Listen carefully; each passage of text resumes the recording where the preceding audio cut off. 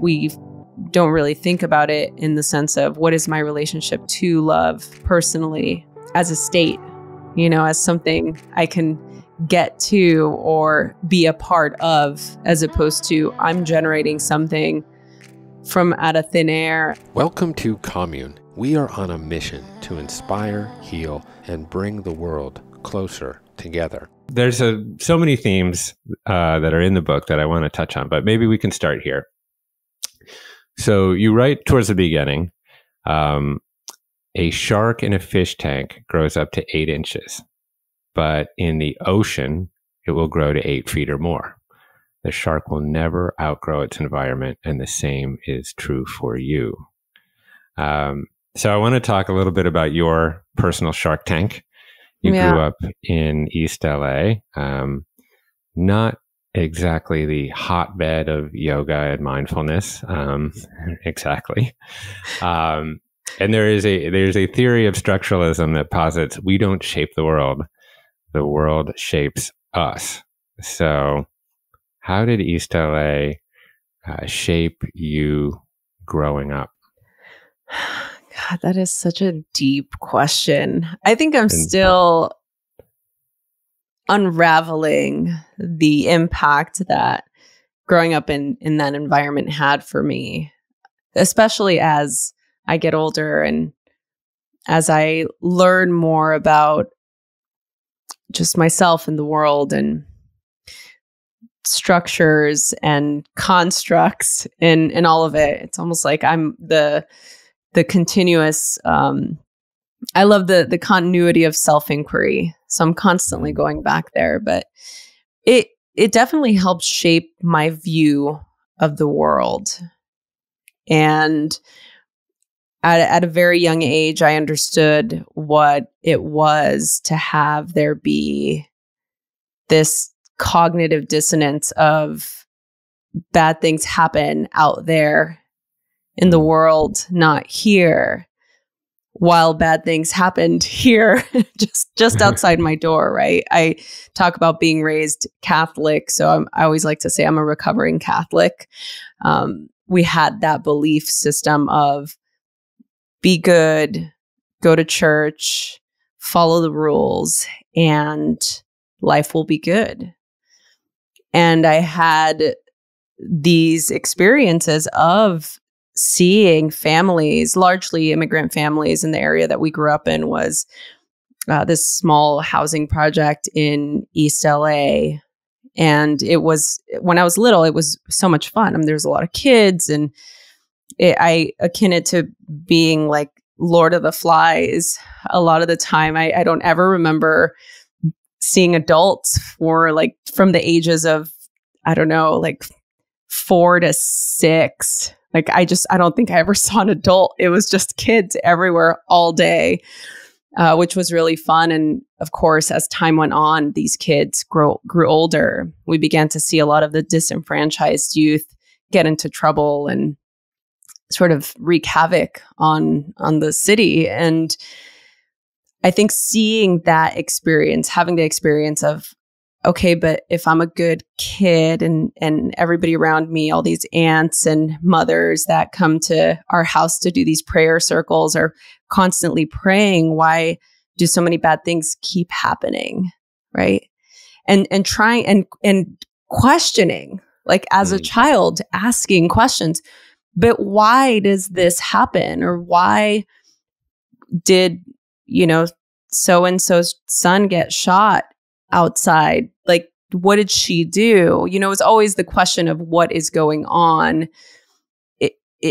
I don't understand. Can somebody explain this to me? And then being told, like, don't ask questions, that's going to get you in trouble with Jesus, So you're just sort of, I understood deep in my being that there was something amiss. Like, I knew, and somebody else had asked me that question before. How did you know that there was a disconnect between what you were being told and what was happening outside? It was because for me, the proof was there. The proof was externalized. I saw the chaos that was ripping through our neighborhood and the just tragic event after tragic event, the agony, the desperation of our neighbors, people I was growing up around, and it just wasn't computing. So that's sort of what began that sort of the small acts of defiance. Yeah, that's interesting. Yeah, this innate desire to question, and then particularly in a religious context, it's like, don't question, just keep your faith. Right. Belief in the absence of evidence. Just keep it. It's okay. Right. And there's a wonderful passage in the book. Maybe you could describe it a little bit about you taking communion and your urge to see the transcendental hand of God come down and touch the Holy Eucharist. But maybe you could just talk about it because it's so good. Yeah, this is one of those stories that I debated putting in, and I actually took it out at one point when I was writing the manuscript, and my editor was like, you have to put the story, you have to put it back in. It just explains so much, with your curiosity and your desire to understand the world. So I was in catechism classes because I was told that I was going to do my first communion, right? Which is really hilarious when you think about it, because doing these catechism classes, allegedly, it's supposed to come from you. You have this internal desire to want to accept God into your life and learn and commit yourself to this way of life. And I'm like, I don't know that any kid understands that. But anyway, you're put through catechism classes at a very young age. So I was going to these classes, and I had been in trouble before because I would ask too many questions. And I remember this particular instance, I was getting really close to the end. I think this was my second year. And I remember my mom had just had it with me. She says, do not get in trouble at catechism. If I get called in one more time, they're going to kick you out. And I just don't have the time to find a new church and the whole thing. It was just do as you're told. Don't make any waves. Don't get in trouble. So I go in, and this particular instance, this class for that particular Sunday, we were learning about the Eucharist. It was close to Easter. So I remember that vividly because we're heading into Palm Sunday and all the festivities that come during this time. And so we go in and we get the lecture that for that day, and the nun is telling us, okay, something very special is going to happen today. You guys are going to have the opportunity to sort of be in the know. I'm going to give you some information that is very special. And of course, all these children lean in, and we're so excited. It's like, oh my goodness, this is what we're here to do. All of a sudden, I got really excited about what we were about to see or experience. She starts to talk about the Eucharist and its importance, and how during the service, we needed to look out to see the hand of God come down to touch. I kept calling it sacred wafer cookie. So it's like this sort of like wafer that is the representation. And I don't mean to disparage or make light to any of my Catholic brethren. So I say this with respect and love. But we're supposed to see this hand come down and touch the body of Christ.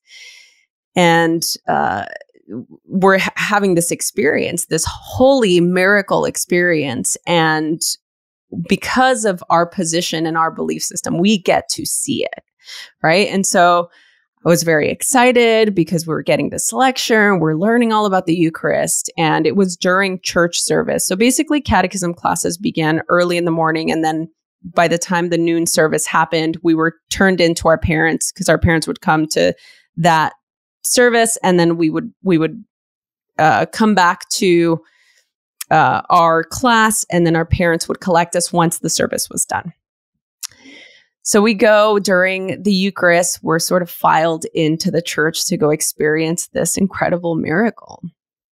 And my palms were sweaty. I was so excited. I was like, oh my goodness, this is it. This is why I come to church. This is going to be the experience of a lifetime. And you have to remember too, the way that I grew up, we grew up watching Spanish news and Spanish TV. And so in a lot of these Spanish shows, there's a lot of these depictions and stories of miracles and people visiting these holy places of like the Virgin Mary showing up in like a tree or somebody's apartment window, right? So I'm believing that this is going to be one of those moments, right? We're about to get famous. So, okay, here we go. So we're filing in. We go and we sit down with our respective parents.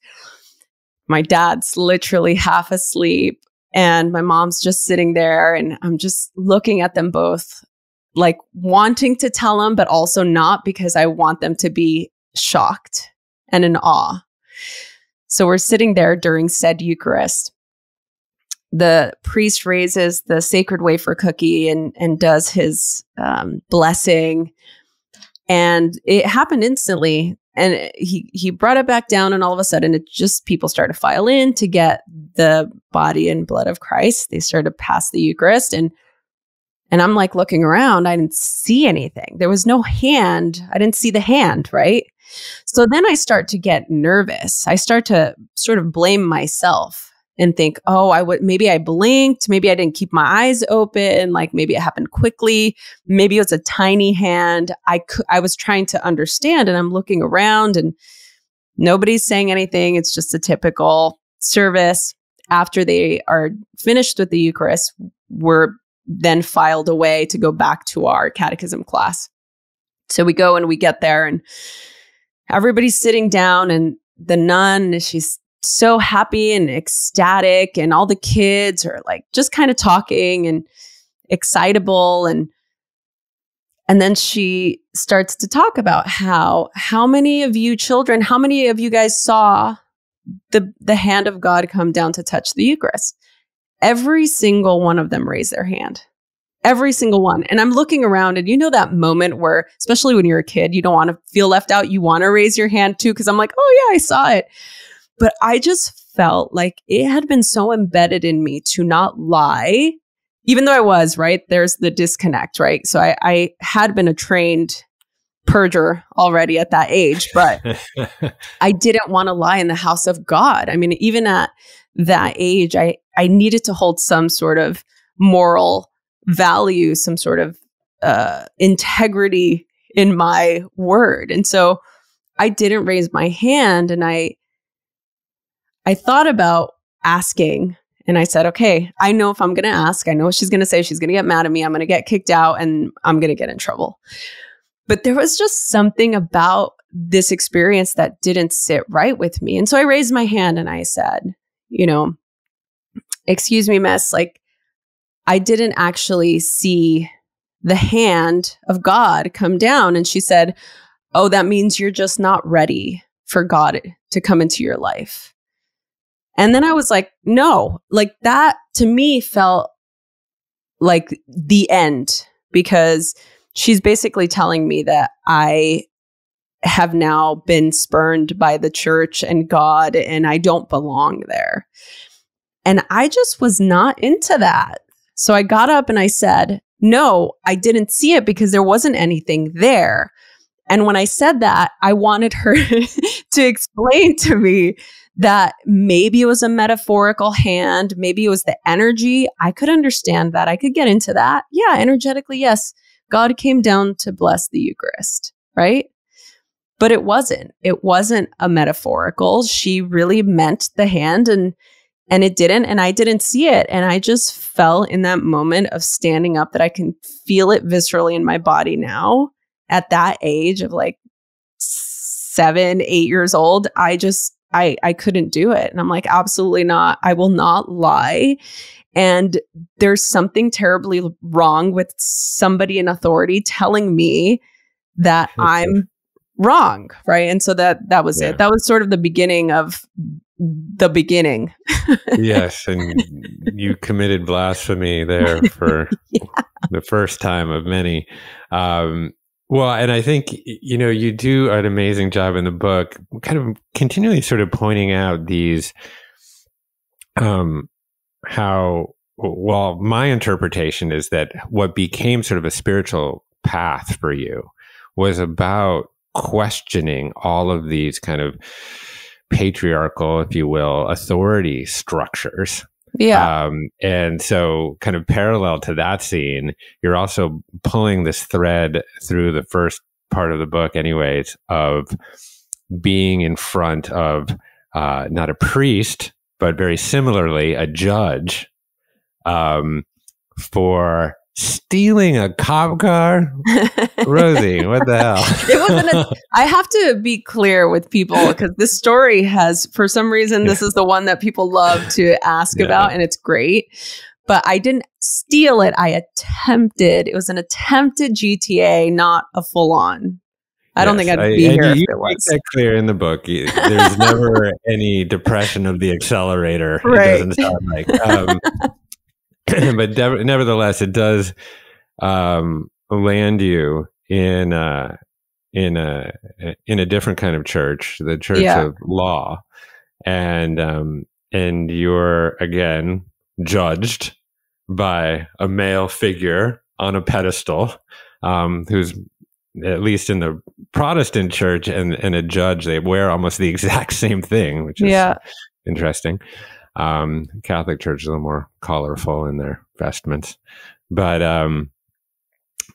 you have to then navigate this part of your life too. And, but this judge does seem to throw you a bit of a lifeline. Yeah. And that was big. So, maybe give us a little more color about some of not just the cop car incident, although that's a fun one to talk about, but, just your, growing up the way you did, it was, kids getting in trouble and smoking PCP and selling weed and all the rest of it. Yeah. This was par for the course. This was just life. This wasn't, this is the bad kid. It was, no, we were all the kids, all the kids. Yeah. I say this in the book too, that every single one of my mom's friends had their child or children involved in some sort of legal issue. Every single one. There was some sort of something. So it almost just felt like, for me, a matter of time, especially with the people I was hanging around. And the funny thing is that I didn't necessarily fall into the gang template, even though I did hang out with specific groups. I never luckily got involved in choosing one side or the other. And I think a lot of that had to do with how we moved around the city at that time. And I had to sort of adapt to different neighborhoods that perhaps were a different, gang affiliated neighborhood. So I had to really learn, okay, what is the safest bet? And I'm going back to sort of the way I navigated through, because I think it's poignant to my foresight to learn how to navigate difficult situations, or learning that there was always a third way, right? It wasn't you choose this or that. There's always that middle path, so to speak. And I think back to that time where my mom would get so angry about me just being like this punk rock kid, right? Because I'm like, okay, I'm not going to wear this color. I'm not going to wear that color, because when I'm going to school, I'm on the bus. I go to I get to school with these kids. And then when I get to school with these other kids. So what is the safest bet? And I'm like, Misfits t-shirt. I mean, that's always going to be the safest bet. Just stick to just wearing black all the time and you'll be safe. Right? Yeah. So, well, yeah. No, go ahead. Well, I harp a little bit on some of your experiences growing up, because while they are unique to you, I think a lot of people can see their own story in yours. And so many of us grow up quite literally being judged. Yes. By God, by a magistrate in your case, by a yoga director that wouldn't give you that job, or by our peers, because we don't look a certain way or we don't fit a certain kind of body type, etc. And from the get-go, we are literally made to feel guilty. Yes. Like guilty in the eyes of God, guilty in the eyes of the law, guilty that we are not enough in some fashion. And this really, to me, always comes back to this patriarchal idea that there is a boss up there. Mm-hmm. And this really extends all the way down to kind of how we think about the world as sort of fabricated, by this cosmic carpenter, if you will, and that your ceramicist that blows the air into a clay figurine of Adam and gives it life. But we have this delusion that we are some form of product, and that product is either good enough or not quite good enough generally, and that we are not a process of just emerging spontaneously moment to moment in every fashion. And, this is a theme throughout your book of impermanence. But I think that the first half of the book really lays out the struggle that I think so many of us feel about being constantly judged. Yeah, I think absolutely. And I don't know that I've never had a conversation with anyone who didn't relate to that in some way, shape, or form. And even now, as I'm getting people who are reading the book and going through the practices or doing the journaling prompts, saying, I had a similar experience, or I remember what it was like to X, Y, and Z, sort of this conditioning of not enoughness, not being a certain way. And for some of us, everyone, I think everyone can relate to that in some level. It's like if we weren't born into something, or if we look a certain way or grew up on I'm going to do like the wrong side of the tracks, we feel like there's just no way of overcoming something. And I'm just using those very basic, broad descriptions. But I think going back to, when I write about pain and suffering, I'm like, we're all equal before that wave. Every single one of us feels the same exact way. And so if there's a way for us to relate at that foundational level, as I weave that thread in of this is where that pivotal moment in my life where people say, how did you turn your life around? Or what happened? How did you make it out? How did you begin to believe that something was possible for yourself, that there was potential, that there was something greater than what you had? And I always respond to the same thing. People want to hear that, there was a small voice in me that said, Rosie, you're destined for greatness. And although that maybe resonated, I think I focused more on the fact that I accepted what was. I think that's where we have to start. Accept what is, as opposed to I have to concoct this very intricate plan to make my life happy. As opposed to, okay, where am I now? How can I accept that life is difficult and I will encounter challenges? How can I start from here? As opposed to, I'll wait until I get there and then I'll be happy, or then I'll find that elusive success.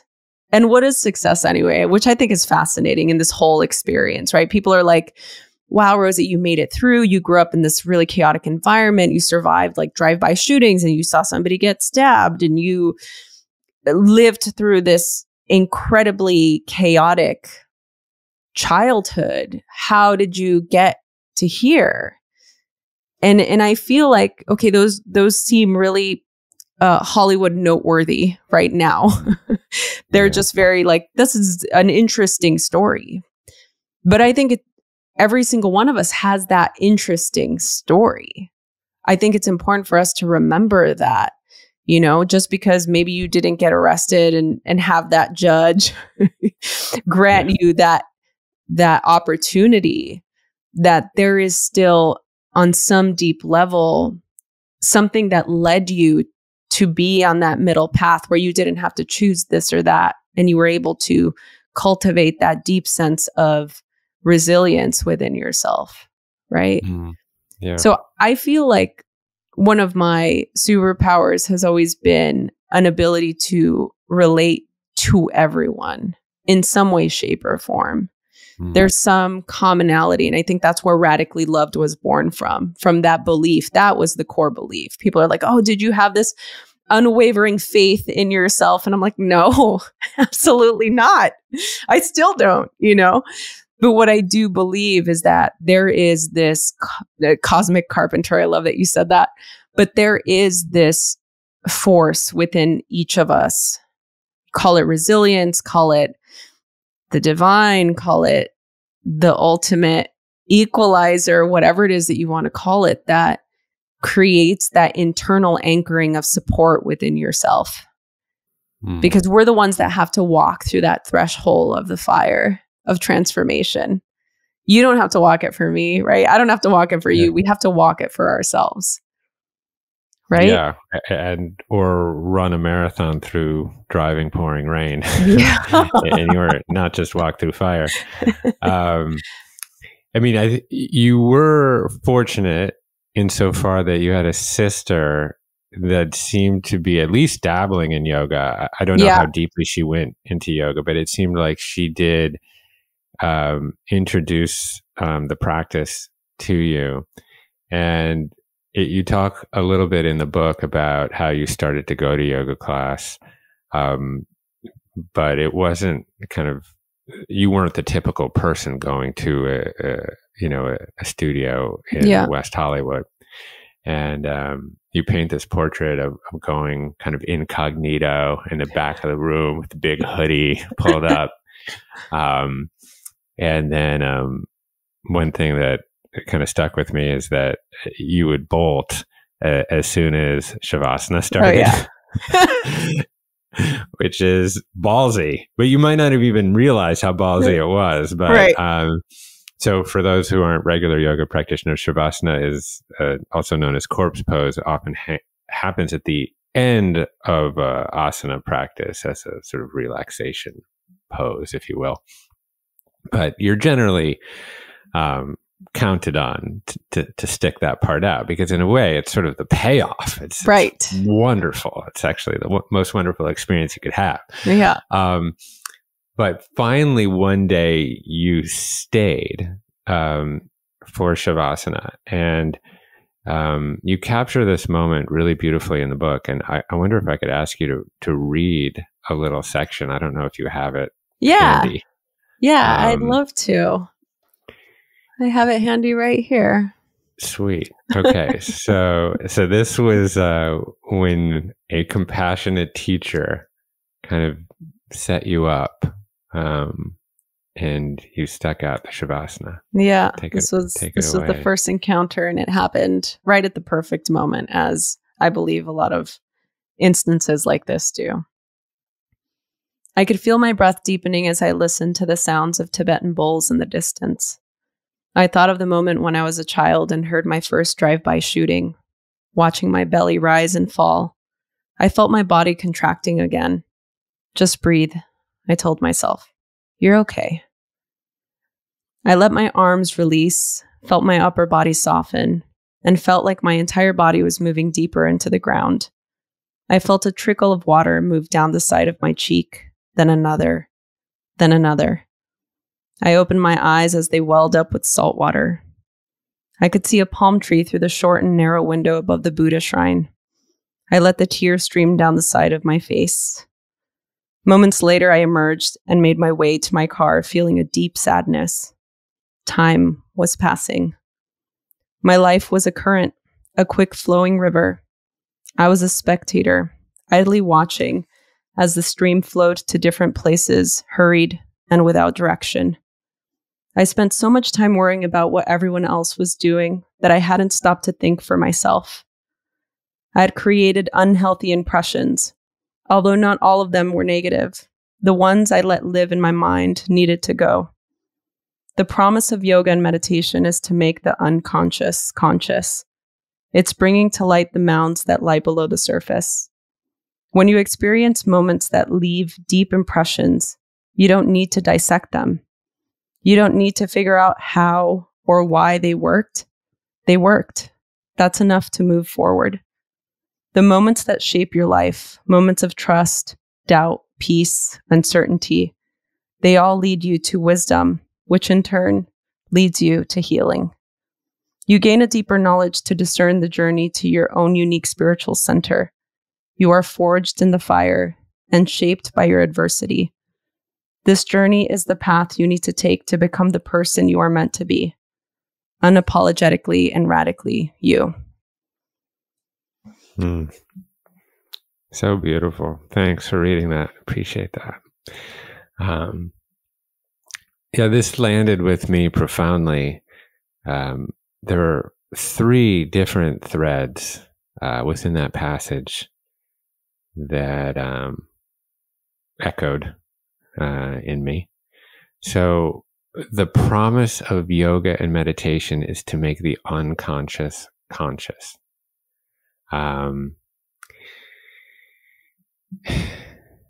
So not everyone who's listening or watching is a yoga practitioner necessarily. Mm-hmm. But I think everyone can put their thumb on some moment in their life when there was a light that was shined onto the shadows. You know, that there's this notion in spirituality of floodlight consciousness versus spotlight consciousness, that most of the time we're going through life as if we're driving a car with these very narrow, head beams, and we just kind of see what's right in front of us. Mm-hmm. And that's the task. But to turn on the floodlights and to go down into that dingy basement of your soul and confront all that trauma among the spiders, it's like both epiphanous and scary. But I mean, that's what growing is, right? I just felt like that was such a right on statement. Oh, good. Yeah, this is, I'm curious for you too. I love that you saw there's a lot of double meaning throughout the book. And I think that for the people that are into that type of Easter egg hunt, there's a lot in the book. There's actually a lot of really fun sort of callbacks that if you're paying attention, you'll get, right? And that to me is just fun. I love reading books that way. So I wanted to write a book in that fashion. And I love that you got that sort of double meaning. I'm curious with regard to that seeing of life passing, if that brought anything up for you as well. Yeah. Well, the other piece within that passage, when you're talking about about being in the current of being in life's river. I mean, we're all in it. There's no way out of it. You're in the Tao. Sorry. You can't not be. And then, the challenge becomes how skillfully we can navigate that river that we're in. And are we going to swim upstream and tire ourselves out? Are we going to be tossed around by the current? Or are we going to refine the ability to sort of expertly apply that little rudder and use the force of the river for our own benefit? Are we going to move with the grain of the wood? Or, the Tao uses all of these amazing metaphors, the markings in jade or the striations in muscle, to move in accordance with nature, and to see yourself in that river, and eventually be the river. This is something that I'm trying to apply to my own life. Always this notion of wu wei, never forcing, and it shouldn't be confused with lack of ambition. I'm plenty ambitious, really, but to not have any attachment to the result of my ambition, and so to let go of product, just blow it out, and just be full process. That's living with the water's course. That's living with the Tao, seeing the Tao, and living with the foundational intelligence of the universe. Hard to do every day, in and out, because I have this thing called an ego that's constantly defining myself through other people's eyes and what I have and my role in society and the plaque on my desk or whatever. I don't have a plaque on my desk, but you know what I mean. So that, there's that in there. And then I guess the other big piece that really rang true for me was adversity. I just did this little mini course, my first course on Stoicism. So I have a lot of Stoic aphorisms on my tongue. There's one of Seneca, who is one of the great Stoics. He said, "No man is more unhappy than he who never faces adversity, for he is not permitted to prove himself." And this is how the physiological immune system grows through low grade contact with stress and toxins and bacteria and virus, and we build up resiliency. Same thing with our psychological immune system. We process insult and ad hominem and all this input coming at us day to day. And, if we are practicing some degree of stoicism or some spiritual path, then we build our own psychological immune system that way. And it's funny, you talk, there's another piece of the book that I loved where you talk about character. Oh, yeah. I love that. And you say kind of this notion that everyone has a special sauce. And I want to ask you what your special sauce is. But you wrote something where you said, "I am drawn to flaws because they make something unique." And that immediately made me think of kintsugi art. Yeah. It's a art form that often uses molten gold to reassemble broken pottery or tea caddies or whatever in Japan anyways. And but it's an art form itself. And you look at the bowl that has been reassembled, and what they call the broken areas that have come back together, they call them precious scars. So beautiful. And that there's this kind of asymmetrical order that is much more a reflection of nature than these perfectly symmetrical Greco-Roman buildings and things like that. Anyways, so I loved all that. That was really fun. I feel like I'm just giving you no, that's great. I love it. It's so good. Moment-to-moment online review. Yeah. I love it.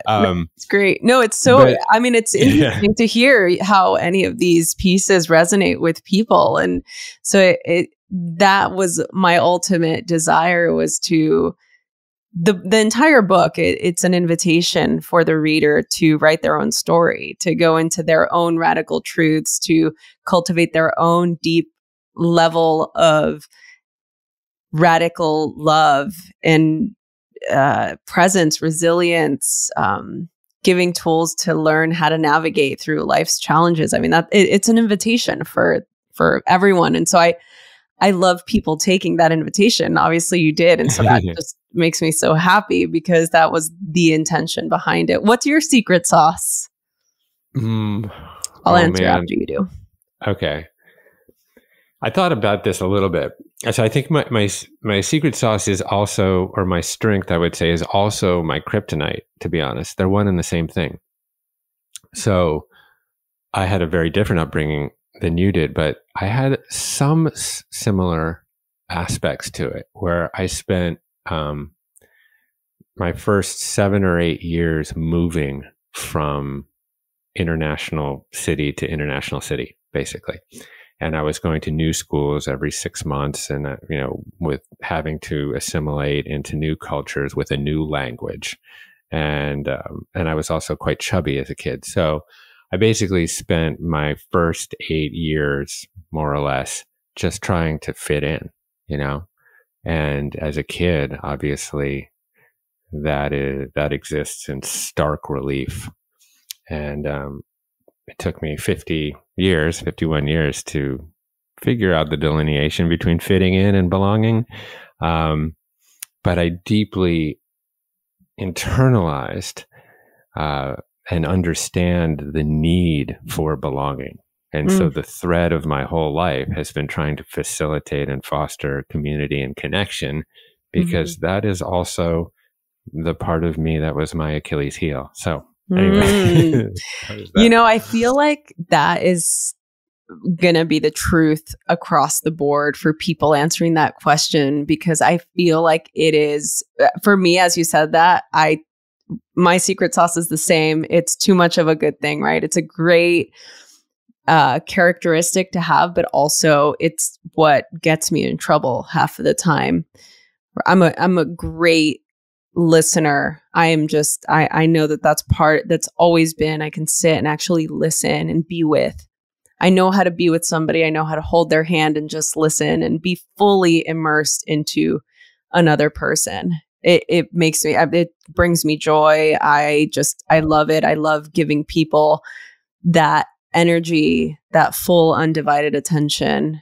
And the reason why it becomes my kryptonite is because I'm also I can potentially be very easily persuaded, So I think in that transference of energy, I can also become so malleable to somebody's, I can become a victim really quickly of somebody convincing me of something. I mean, there are certain things that, look, I believe what I believe, and I'm very an open-minded person, but I'm also, I prove it right throughout my childhood and even teenage years. I'm easily persuaded. I just am, because I'm a people pleaser. I want to make people happy, Yeah. So let me comment on this, because I was thinking about it in this context of, people pleasers get a very bad rap, and, you need to set boundaries, right? Yes. And you need to be your authentic self. Yes. And that's the difference between fitting in and belonging. Fitting in is, your ability to change who you are in order to be accepted within a group, and belonging is being accepted while also retaining your authentic self. Okay, I can buy that to some degree. But at the same time, and people who listen to this podcast may have a chuckle about this, is that because I embrace myself as a process, as a series of constantly moving parts, spontaneously sort of arising, that I will often take, because I want to fit in or belong, that I will often take on somebody else's accent within 5 seconds. And so I've interviewed Matthew McConaughey on this show, and I have a Southern drawl when I do it. It's so embarrassing, Or I've Or with Russell Brand, I'll start speaking like a Englishman, or even with Wim Hof, I started talking like a Dutch guy, like you have to get into the ice bath and take the breath, and my wife is and my kids are absolutely horrified, but I'm not doing it consciously. I'm not doing it like, oh, I better take on this inflection because I want to fit in. Right. I'm just dancing in the relationship and picking up on little cues and little inflections and little body movements. And, and I think part of that is because I was so trained as a kid. Yes. I was just going to say that. Yeah. To basically take on the language of wherever I happened to land with my parents, that month. And so anyway, so, people pleasing, obviously there's a point at which you need to set boundaries, but I also think there's something around people pleasers that can be very, I guess, emotionally intelligent. And, Malcolm Gladwell talks about that in one of his books where, conversationalists have this dance, and, what you're really doing is dancing with someone, and you're just finding ways to connect, finding ways in, because there is this deep intrinsic desire to belong and connect. Mm-hmm. So it's not all bad. I agree with you. And I love that you said that, because it totally makes sense to me that you're taking on. Tori does the same thing. My partner, he does the same thing with his English friends, or because he was an international student. So there's that thing that you have to sort of adapt, and you're cueing in, you're listening, and you're trying to connect. And so I think it's an instinctive thing that happens. And I think it's really sweet, actually. So maybe you need to give them a little bit more context so they give you a break. Yeah. I mean, there was one time in New York when I got into the cab and we had a Jamaican cab driver. And I mean, it's so embarrassing. I can't even really believe I'm saying this, but I'm like, take us uptown, man. And my kids are like, what the heck, Dad? What are you doing? And I'm like, yeah, I don't know. I'm sorry. I just, the cab driver's looking at me pathetically. Anyways, moving on. There's a couple of other themes that, actually, I want to stay with one thing around resilience and adversity for a second, because, there is a section of the book where you talk about running the LA Marathon. And I wonder if you could just spend a little time and hover over that particular experience. Yeah, that was an intense moment for me, I think, because I believe in impermanence. And I know that the only thing constant in life is change. And so having all of these tools didn't matter when you get to, the ego takes over. So as you were talking about the ego earlier, I was thinking about my desire to run this marathon and my sort of like illusions of becoming this ultra marathoner that was going to run Boston, and great dreams to have. And I still run, and it's one of my passions that I do enjoy very much. But this particular marathon, I was really into the body portion of my spiritual practice. And I really felt that getting to this place of, I survived growing up in East L.A. I didn't go to jail. I'm sort of creating this life that from the outside, somebody could say, this is a success story of one of these sort of at-risk kids growing up and getting a job, going to college, and creating this life, right?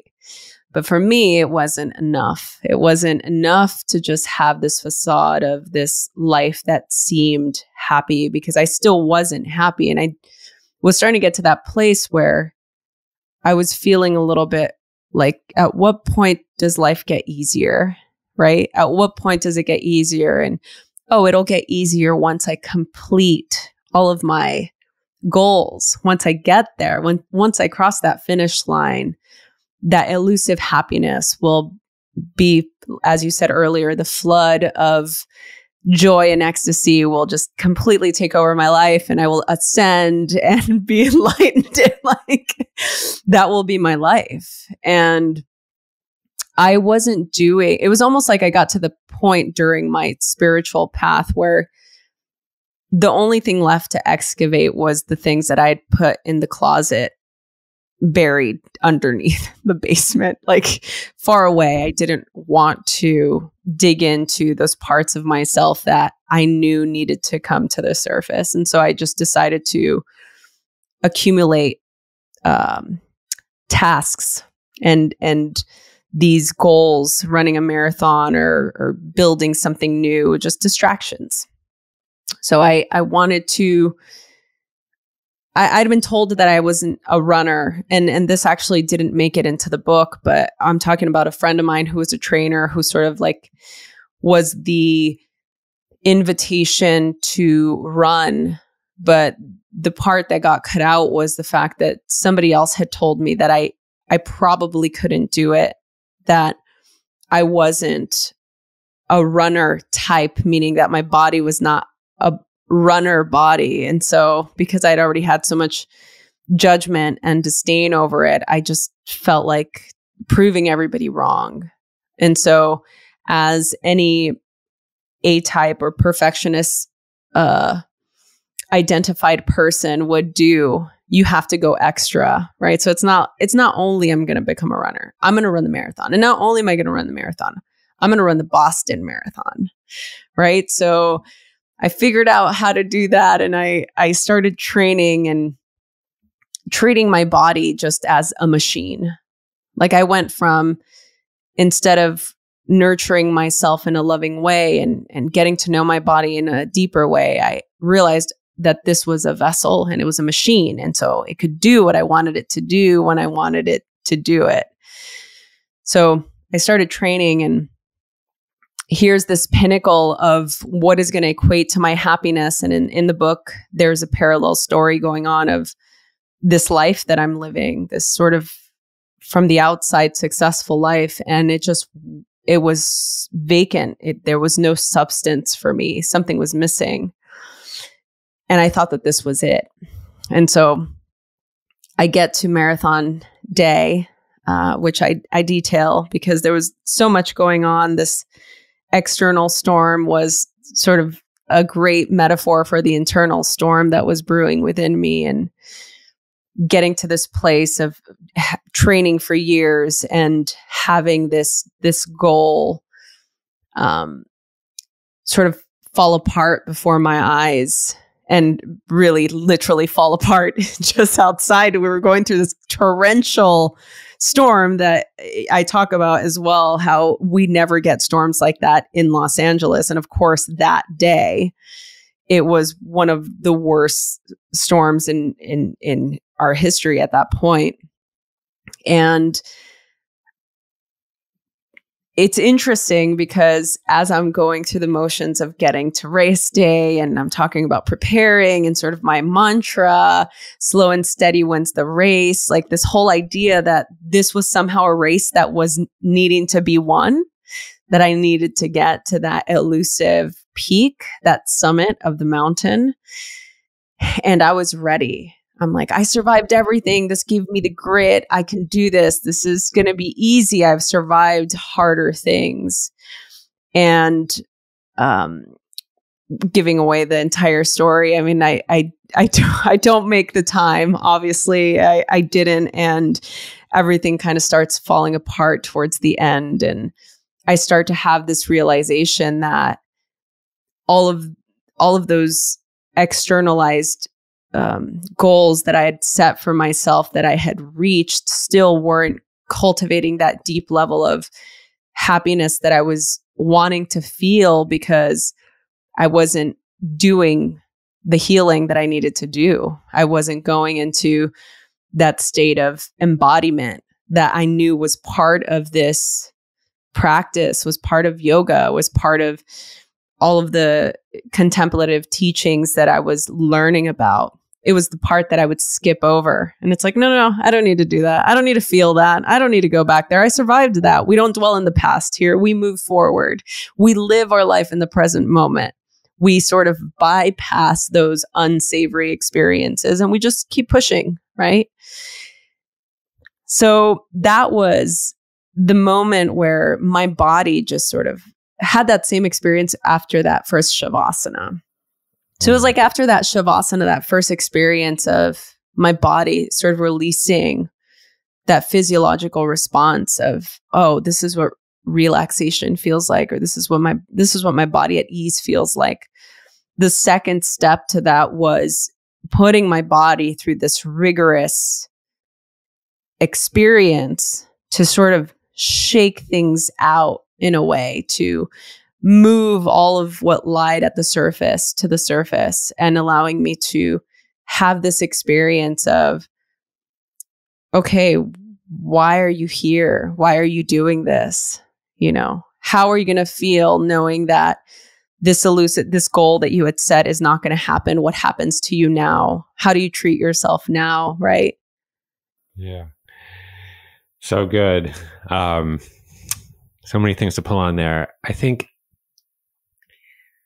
there's this question of why run the marathon? So for me, and I'm using this kind of metaphorically. Yeah. Is it the finish line? You know, the time. So then I can get to this next thing. It's the external goal instead of I'm just running to run. And I always joke with my brother, who's a musician. I'm like, Eric, you're the great Buddha, because you play the song. You don't play the song to finish it. You know, otherwise the best musician would be the fastest musician. Like, I'm done. Right. You know, you play it to actually play the song. Or dancers. My daughters are dancers. You know, they dance not to finish the routine. They dance to dance. And, the second that we just become completely fixated on getting there, then life becomes this dismal errand. Yes. And so, now, like, for example, in terms of my like movement practices, aside from my clunky little yoga practice, like I play a lot of tennis. I grew up playing competitive tennis. think I'm 25, but I don't go to play tennis to finish the match. I go to play. And most of the time I don't want to finish because I'm having such a good time, Yeah. Because I'm utterly present there. And it may be just for chasing around meaningless yellow fuzzy balls. But I am experiencing a sense of cognitive absence. And when I'm really there, when I'm fully there, I am marrying intention and action. Mm-hmm. And that is flow, that is flow state. And so I was thinking about you running, and there you are in what could be this place of flow, but your drishti is out there on the finish line always. Yeah. But that finish line, there's always another one. Yeah. There's always another finish line. That's the hedonic treadmill. Yeah. And anyways, the way you describe it is fantastic. I love it. I think it's, as you're saying that, I mean, there is no there, right? There is no there. That's the point. And I love that you bring that up, because there's that elusive idea that we have of what creates that flow state, that moment that we crave. And I feel like the less we try to create those moments and instead just focus on the moments, moment per moment, we can get more into that flow state and that state of integration. I feel the same way when we do karaoke, right? I love karaoke. And one of my friends was asking, oh, well, So like, what is the goal? Like, what is the goal that you're wanting to get to? Because we started singing less. I mean, we're just really into it. And to me, it's just fun. It's just fun to do it. We get lost into doing it. We're seeing all kinds of genres. We just get really, it's fun. It's fun for us to be immersed in that experience of joy and nostalgia when we're singing old songs, like we'll put on the entire Alice in Chains catalog and we'll just like sing every single song. It's having that experience that you're talking about when you play tennis. You're doing it to do it, to have the experience of that integration. Yeah. And in there can be moments of just ease. Yeah. And I was wondering, actually, this could be a good time to read another section, because there's this opening paragraph of the last chapter of the book, which is, I believe, You Are Radically Loved, is eponymous with the title of the book. That kind of describes, it gives a little glimpse into the Satori of the other side. Yes. And this is actually one of my favorite chapter, personally. It's You Are Radically Loved. The radical truth is the moments that are good and true are signs of the divine. And it begins like this. One morning during my meditation, I was overwhelmed by a deep sense of comfort. There was nothing complex about what I was doing. I was just listening to the sounds of the birds outside of my window, when suddenly I sensed a gentle wave of peace. I was relaxed. I wasn't engaging in anything other than what was happening in my body. I took a deep breath, which my body held comfortably. I wasn't compelled to make lists or analyze my latest Netflix binge. There was no tension, no pain. Then in 1 second, my blissful moment was abruptly interrupted by my desire to laugh. I began to think of my to-do lists, and I engaged with the normal narratives that came and went. I need to go to the grocery store. And I should do nothing and stay in bed all day. The mind wants to be anywhere but in the present moment. Do you know why we can't stay in that blissful moment all the time? Because change is inevitable and everything is impermanent. We practice because we forget, and practice is essential. Thank you. Thanks for reading that. We practice because we forget. This is a theme that you come back to time and again in the book. And, those of us who are trying to, have this examined life, and we get glimpses of ease and of presence. And then back we're there in the chatterbox of our mind, that, if the chatterbox was amplified out our ears, people would commit us to, it'd send us to the loony bin. Yeah. And that applies to everybody. And then this notion of practicing because we forget, it sort of gave me a nice permission to be like, oh yeah, okay, right. This is why I do this. This is why we come back to this every day. And it's okay to forget. That's just kind of naturally the human condition is impermanence. I'm not going to be in this state of bliss every moment. Anyways, I thought this was a particularly poignant passage. Yeah, no, we have this desire for finality constantly. We like to know where things go. We like to create categories and boxes and organize. And I part of our journey, especially to healing, it doesn't move. It's not a linear experience. It goes through cycles and waves, and it doesn't always go on the current of a sprint. Sometimes it's a marathon. And I always like to tell people that I'm a marathon runner. I love the long process, and I don't always enjoy things taking a long time, but I know that that's always what is going to create a deeper reverence to an experience or something that I'm trying to create. I also write that something worth having is worth waiting for. And if you want something to stand the test of time, it's going to take some time. And I know that, and I can rest in that, especially in a world of instant gratification and wanting to get from point A to point B in a hurried and quick way. And not to say the ego wants what it wants, right? I want this to be an instant success. I want things to happen quickly. But I know in my heart that it's not sustainable. And I much rather live in a sustainable state of constant and continuous healing rather than to do something that I know isn't going to last long. Yeah. Okay, so here's a toughie.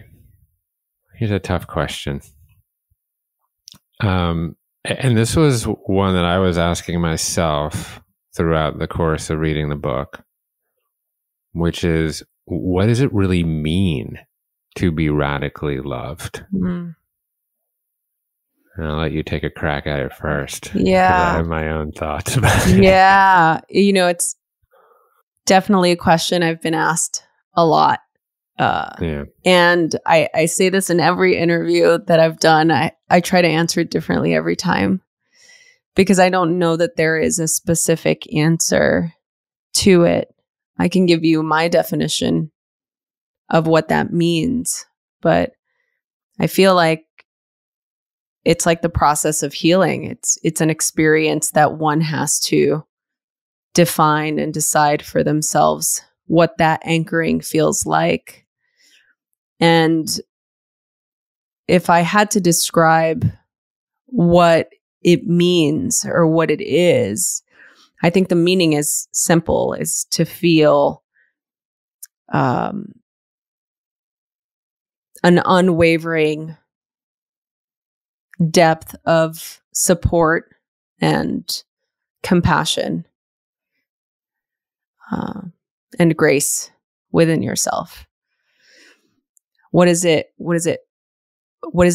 look like in your life? What does it feel like in your life? It feels like an opening. It feels like an opening, because I feel like so much of our healing journey for the people that have gone through adversity of any kind, the instinct is to retract and to contract, to recoil and move away from everything and everyone at times. It's like what the little clam does, right? In its shell. I'm a Cancer, right? So it's like it just retracts itself into its safety, its shelter.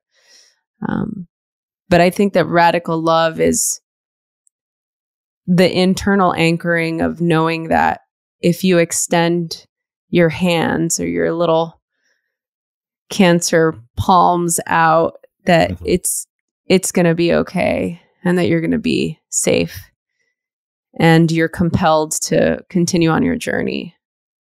I know that's a long answer, but yeah. Well, I mean, if it wasn't a long answer, I'd be concerned, because if there was a short answer, there wouldn't be 10,000 books in the bookstore about it. Right? We're trying to, unpack the foundational essence of love here. And I interviewed this rabbi a few months ago, and he said, when we try to define things like love, it's like putting together the shattered mind of God. I'm like, I was like, that's pretty good. Wow. But that, Plato went through this process, okay, we can turn around and see the light and not just the shadow of the thing. Mm-hmm. And, we spend our whole lives, if we're trying to examine them, trying to, use words as semiotics, as symbols to put constructs on top of sensation. Yeah. So it's hard. You could talk about relational love. I'm actually starting to write. I'm the justice of the peace at my brother's wedding is coming up, and I have to say something about love. But love starts like, oh, he's hot or whatever. And then it goes kind of from there. It's like, oh, but I really like her personality, and this is relational love. But then, it goes conditional. It's like, okay, I love you if you X Right. fill in the blank. And then there's transactional love. It's Right. like, yeah, I love you, but you got to pick up the kids at 5 or whatever. And, we keep getting closer and closer as if we're like climbing up this endless ladder towards the mind of God, or towards ultimate source of true love, with a capital L. And, so when I start to think of the moments in my own life where I'm the most expansive and I'm the most effusive, where I'm not just loved, but I'm also loving. Mm. And that there is only a sense of connection and non-separateness there. So the best way, I can put my thumb on it is like, there's this idea of, in Buddhism called Brahma Vihara, which is the 4 abodes of the Brahman, but basically the states of being that arise from samadhi, from full integrated consciousness meditation, kind of when you're just all there. Completely just all there. And so I started to think about love, not just kind of as an emotion in the roomy sense of like, oh, it visits your house. Sometimes it's invited, sometimes it's not. It kind of sneaks out the back door and you're the house, whatever. And there's jealousy comes in and jealousy leaves, and envy comes in and envy leaves, and love's at the table too. That's sort of love as a emotional phenomena arising and subsiding in consciousness moment to moment. But I started thinking about love as more of a state of being, of like, it's not in you, you're in it. Like a state of being, like it could be Wyoming or Colorado, like you're in the state of it. And with Brahma Vihara, that's so it's karuna, the identification of someone else's suffering as your own, or compassion. Mudita, like empathetic joy. So joy for someone else's joy. Like your joy, Rosie, registers as my joy. Or metta, the sort of unconditional thrusting of loving kindness and goodwill for all.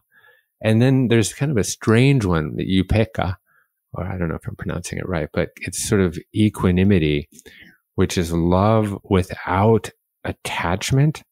So love kind of that emerges in the absence of need, where it can just be given and I don't need anything back. And so those are the qualities that have somehow started to color this state of being for me, which at my best, I can go visit that state and be inside of love. And, but it's a state I don't always have a visa to enter. Yeah. I mean, God, it's so beautiful. And I love, that you described those 4 essences or ways, because I feel like for me, it was the latter, right? The last one, where it's just being in the state without having the attachment. That to me is the ultimate way of doing it, right? Because there's that sense of, I have something and I can give it to you. But if I decide not to give it to you, therefore it's going to stay with me. And it's that conditional part of our relationship experience that I feel like a lot of the times people judge love based on that. You know, my ability to give love to others conditionally or to receive love from others, that we don't really think about it in the sense of what is my relationship to love personally, as a state, you know, as something I can get to or be a part of, as opposed to I'm generating something from out of thin air, as opposed to something that's resonating and has been here way before us and will be here way after us. Right. Yeah. So, yeah, I mean, I think it's a deep philosophical question. And I think that it's the way I see it. It's the reason why there's so much ocean iconography throughout the book. You know, these references to water and movement and currents and waves. Because how do you describe the ocean to somebody who's never seen it or experienced it? Yeah. Are you asking me? Well, no, I'm just saying in general. You're like, yes, I can. Here it goes. No, it's hard. I mean, right? Yeah.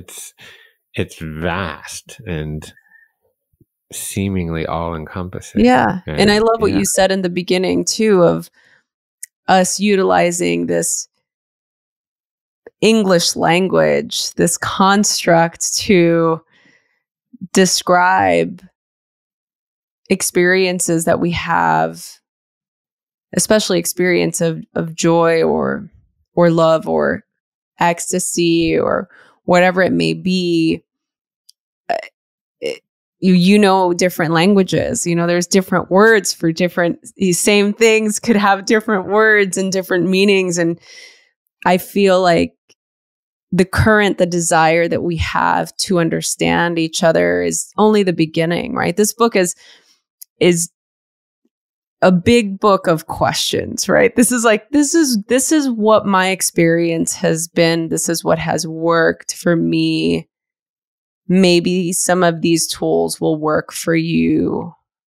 And if they don't work for you, you're on the path. So congratulations either way, right? Yeah, absolutely. And just as a manner of structural organization, I mean, you're offering journal prompts throughout the course of the book. So, and so you're really inviting people to then bring themselves to the ideas that you've presented, but knowing that those ideas are going to be completely unique and different. You might have, you know, put out the ingredients and everyone's going to make a different dish now. And that's the amazing thing about writing. Yeah. And I mean, you wrote the book when you probably shared it with a few people as you were writing it, but essentially, like, when you wrote the book, it was one book. Now it's tens of thousands of books because everybody brings their own unique experience to the reading of the book, including me, as you can tell. And so, and that's the amazing thing about using energy, which is what you are, animated information, which is what you're providing, in connection. And so it's just like having a baby, basically. It's just like, I'm going to share some genes, you're going to share some genes, and nature's going to select for the best of it, and we're going to mix it all up, and we're going to, you know, produce something. I mean, that's what you're doing. You're saying, here's some information, here's some ideas, and now nature's going to mix it all up. The world, you know, however many books that you sell, 10,000, 20,000, 100,000, a million, is going to mix it all up. And everyone's going to take some of those ideas and mix it up with what they bring to it. And nature will then select for the next best idea. You know, Yeah. and it's so cool because it's not your book anymore. Sorry. It's like everybody else's book. Yeah, no, it's true. you know, it's also the fascinating part of releasing a book. You're right at the front end of it, but you're going to get like people that are going to come back to you and you're like, well, that's not really what I meant. And they're like, well, I don't give a shit what you meant. It's like, this is the chord it struck with me. This is how I feel about love, you know, whatever. But this is part of the great dialogue. And, you know, I'm so caught up on Buddhism these days and like, but you know, one thing I love about Buddhism is that it is a dialectic. It's not like the final word of God, you know, and live up to it or, you know, off you go to eternal blazes. It's like, here's the Sangha and we're in fellowship and we're going to have dialogue such that nature can select for the better incarnation of it, for the delegated adaptability of the ideas. You know, this is the great juice of it all. And so that's why writing is so amazing, and what you're doing is such a gift. Oh, thanks. That's so nice. That's my hope, you know, is to have, it's almost like, this is great. Where's everybody else's book? I want to read everybody else's story. You know, I'm so curious to hear how, I want people to tell me what my book's about. You know what I mean? I want people to say, this is what this meant, right? How they, I can't wait for the day where people start to tell me the stories. Yeah, like when you were running that marathon, you weren't really trying to get to the finish line. You never wanted to go to Boston, girl. I know it. Oh my God, it's so true. Yeah, I will say there's also just a great bit of humor in the book, and there's a little section at the beginning that was for me a springboard into reading the rest of the book, and I was like, oh, this is going to be enjoyable because it's also going to be funny. Where you talk about, I think it was the garage, and your uncle was living out in the garage or something like that. Yeah. And you made this one little leap. I'm not sure anyone else thinks it's funny, but I do, where you talk about the collage of images on the wall. And there's like a Guns N' Roses poster and like a Doors poster and like a pennant for the Raiders. And then there's like some tear outs of like hot girls in bathing suits and things like that. And I think you said something like, I might later refer to this as an unconscious effort to build a vision board. That was so funny. So good. I was just kept going back to that and laughing. Oh, I'm so glad that landed. You know, it was one of these interesting things where the first pass of this book, the original, was so prescriptive and so serious that it didn't feel like me. It didn't feel, it felt like I wrote this book on this topic.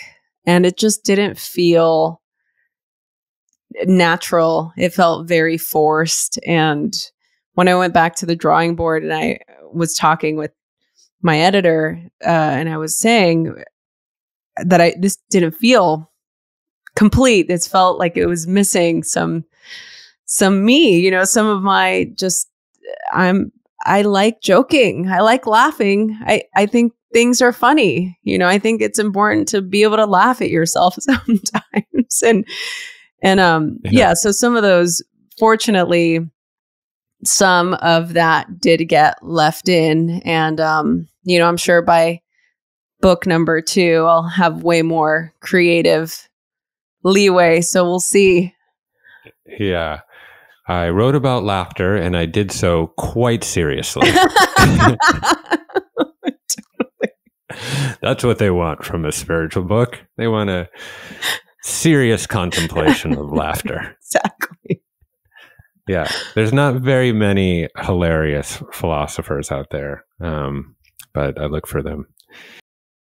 Hey, thanks for watching. If you liked this interview from the Commune podcast, then I think you'll love this video right here.